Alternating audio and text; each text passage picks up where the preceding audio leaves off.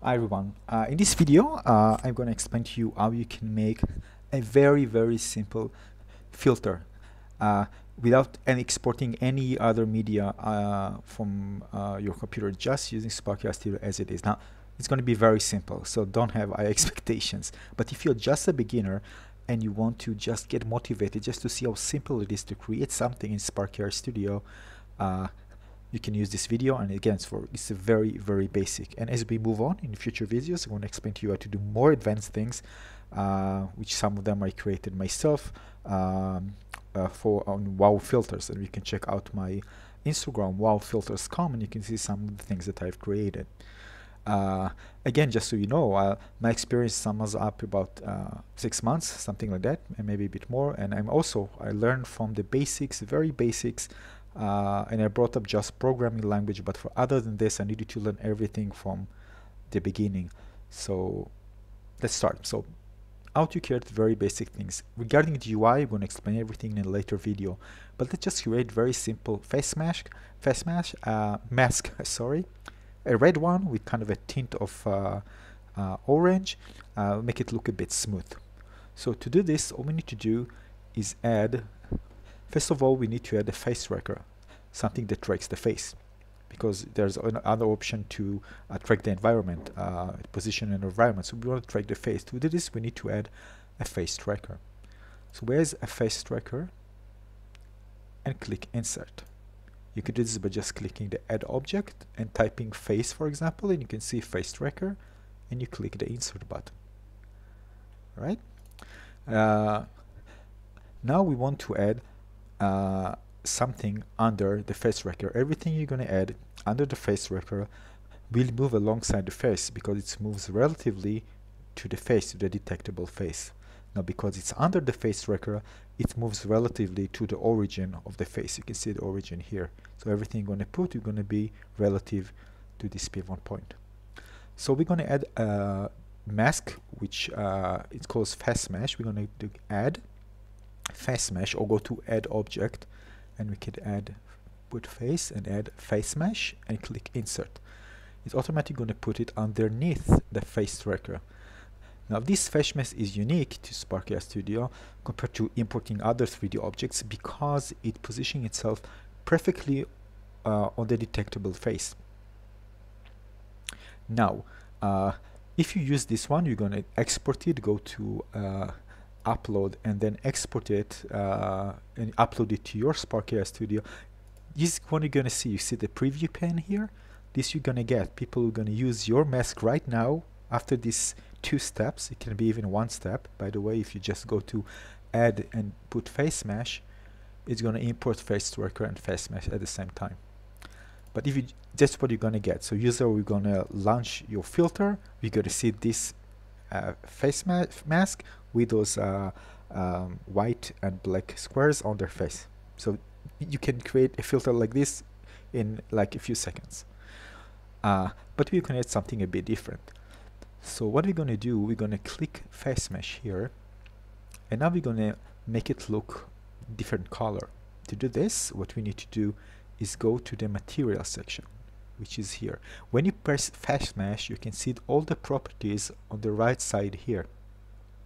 These are the properties of the 3D face mask that we just added. So we have different other things. Again, if it's a bit complicated, we're going to talk this in a later video. Right now, all we need to do is just change the color. To do this, we have a section called materials. You see materials here. Now to add a material, all we need to do is tap this plus button, and this will add a material. Once we did it, you can see a material called material 0 was added under a material folder. This folder is added automatically, just to make things arranged and clearly for you to clearly understand, or if you have many other assets, you have each one on each folder, so you can collapse this and you can easily manage all your assets if you have plenty of them.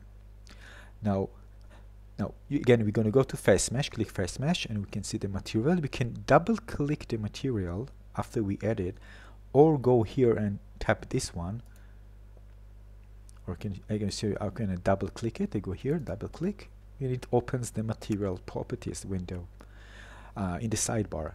Now what we can do here is we have different options, quite a lot, but I'm telling you that we're going to learn this pretty fast, and I'm going to explain everything in the next video.